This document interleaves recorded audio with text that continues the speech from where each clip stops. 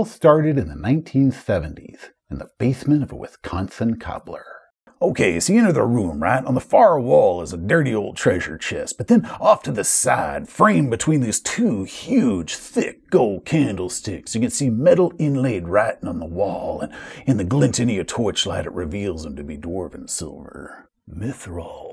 I'm going to approach that chest. I'd like to inspect the inlaid wall. And I'll check out the candlesticks. These candlesticks are huge, man, like 6 feet tall and thick, like big around as your thigh, or maybe his thigh right there, because they're pretty damn thick. And atop of each of them sits a single fat candle, looking like it ain't never been burned before. One is white and the other is blue. And they're made of gold? Damn right. What about the wall? These inlaid mithril runes, man, they seem to spell out some sort of verse, or maybe even a riddle. Do you read it? Nah, I'm just going to start prying them out of the wall. And I'm going to start sawing these golden candlesticks into pieces so we can fit them in our packs. But the riddle, I spent a week writing that. Yeah, but we gain experience through gold and not nursery rhymes, so I'm sawing. I miss my kid's recital writing for you guys. Sounds like a personal problem to me. I'm going to open up that chest. What do I find? Yeah, let me check my notes here and, yeah, that's good, that's good. Okay, so as you reach for that chest, right, all of a sudden the lid just pops open, reveals itself to be a mouthful of big-ass teeth, and it bites you in the wiener. It's got teeth? Yeah, man, yeah, it's all like... It's a monster? It looks like a chest? Nah, man, this thing ain't just a chest. It's like a chameleon. It can pose as anything it wants to be. It can be a chest or a door or a stinky old boot. All of a sudden that candlestick you're holding, it just splits right up the middle to reveal a bunch of big-ass teeth, and it's gonna bite you in the wiener. But my hobbit's a girl. She doesn't have a wiener. Yeah, Dweebles doesn't have a wiener. Ain't no problem at all, sister, because then a big pseudopod comes stretching out of the side like a big-ass gooey tongue, and it's gonna club you just... A what? A pseudopod. Do you mean pseudopod? Yeah, Dave calls them pseudopods. No one cares what Dave would call it, man. It's spelled pseudopod, and it's coming at you all greasy and oozy. Wackety, wackety, wackety. Like saliva? Yeah, but it's sticky like tar, man, so it wants to hold you close for a little bit of that kissy, kissy, then the munchy, munchy.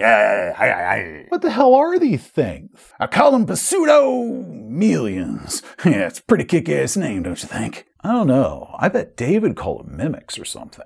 Ain't nobody care what David do, man. It's my game. I'm gonna bite you in the wiener for 5 points. How about you, man? You want to read my riddle now? Read the riddle. Read the riddle. I'm gonna read the riddle. Too little too late, brother, because all of a sudden that candlestick beside you snarls. A pseudopods start coming towards you. Now roll initiative. These things are awful. Damn right, it's what you all deserve. Hear me, dungeon masters of the future. Behold my gift to you when ungrateful players don't appreciate you missing your kid's recital. Who's he talking to? I give you the wiener-biting pseudomelian. I still think Dave would call it a mimic. Ain't nobody care about Dave, man. Seth. Yeah? You zoned out on us there, brother. Yeah, sorry about that. That was really weird, but anyway, where were we? Mike was opening up the chest while Todd and I were looting all the stuff at the wall. Oh yeah, so Mike, as you kneel before the chest, the lid suddenly curls back to reveal these long teeth and a gooey tongue comes lashing out at you. Aw, damn, a mimic! And Dweebles, as your saw blade touches that candlestick, a pseudopod comes emerging out of the side. And Todd, that giant candlestick that's near you suddenly splits open to reveal this big mouth, and it starts hopping towards you like that Pixar lamp. We're surrounded. We're doomed. You get what you deserve. Yes, my student, make them suffer for their greed in my kid's recital. Yes, my master.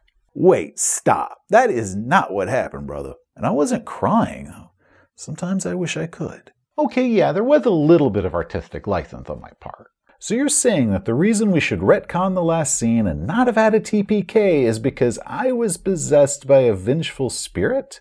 Exactly. You weren't in control of yourself. You're as much of a victim of this as we were. The entire history of the Mimic is tainted with spite. Dude, I don't think any of your story about its creation was even true. And while the wiener biting, man, that was weird. Do you have a better story?